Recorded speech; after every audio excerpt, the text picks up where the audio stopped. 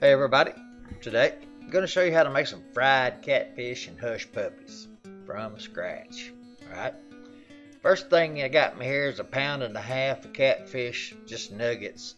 I'm going to soak them in milk for about 6 hours in the refrigerator. Cover them up, soak them. And in the meantime, when it gets time to cook them, I'm going to get me out a pan. I'm going to put me 3 cups of cornmeal in there, yellow cornmeal, and then I'm going to salt and pepper it to taste. I'm adding cayenne and pepper. Now folks, you can put anything in there you want to. You can make it taste exactly like you want to. You can put garlic powder, whatever. And then take your fish fillets right out of your milk and just cover them. Now this is after they've sat in the refrigerator for 6 hours, y'all. You can do them as long as you need to. I'm going to show you one more here. Alright.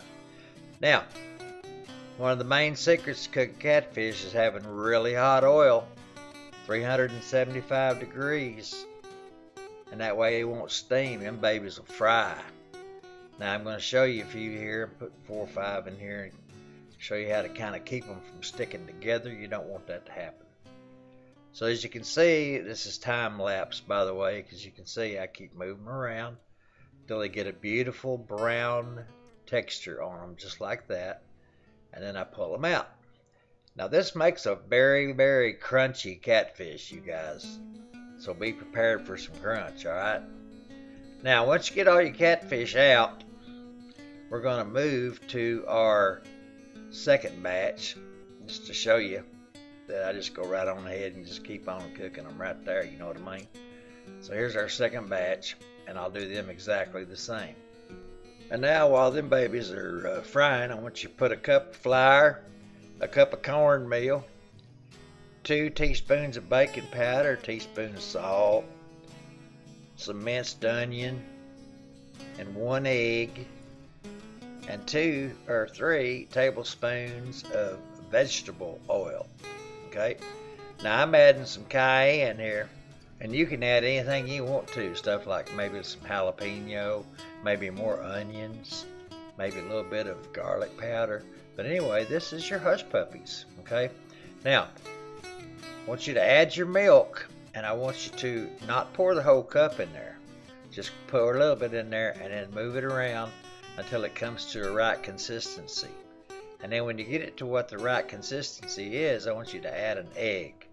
Now as you'll see here, when this egg gets mixed in here, that is your hush puppies. You're going to be using a little scooper and scoop them out and drop them into 375 degree oil. So just remember, however you make these taste is however they're going to be. You know what I mean? So what I do is I make it and I cover it up and I set it aside until it's time. Alright, now we're back to our fish. And this is our second load of fish here, and we're going to bring these babies out just like the first load and plate them up. Now I'm putting them on a plate with a paper towel on it, kind of drain the excess oil. And this is hot peanut oil. Okay, now we're going to come in with our hush puppies. I use a little bitty ice cream scooper. As you can see there, I drop one in at the top. Now I'm going to start dropping them in there for you, just like so. Just take your little ice cream scooper or a spoon, whatever you have, and drop them in little spaces, little pieces, but don't put too many in there at one time. I can't remember how many I did at a time here, but it's about 8 or 9 of them, I guess. But and these will cook, and you see they float real nice. Now what you're going to have to do is you're going to get your spoon or whatever it is you're using there and turn these babies over until they get nice and beautifully brown. I'm trying to show you enough of it here so you can see what I'm talking about, but also trying to keep it where this is not too long, because you know I usually like to do 2 or 3 minute ones. Well, I'm putting 2 together for you today, y'all. But anyway, there's the way your hush puppies will look. And the seasoning that you put in them was whatever you put in them. But there you go, y'all. There's the fish. There's the hush puppies. Loading them up there for you. And hey, let me tell you, this was some kind of good, y'all. Real good. Well, there you go. I'm going to load a couple of them up there. There's some hush puppies. Don't them babies look good? Oh, yeah, they do. And then that catfish. And then I got another recipe for some tartar sauce I'm going to put up. And you'll see it. I couldn't put all three recipes together on one thing. You know what I'm saying? Y'all have been here all day.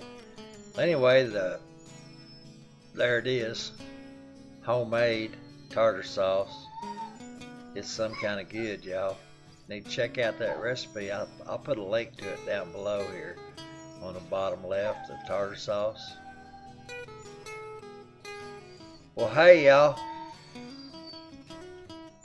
Check this out. That's right damn good. And that was my response after tasting it. I thought y'all might want to hear that. I had the crunch in there too, but I just couldn't figure out how to show it to you. Well, hey folks, this was a mighty, mighty successful cook here. If you like catfish and you like hush puppies, give these a try if you would. And I hope you folks have a wonderful, wonderful day. Bye.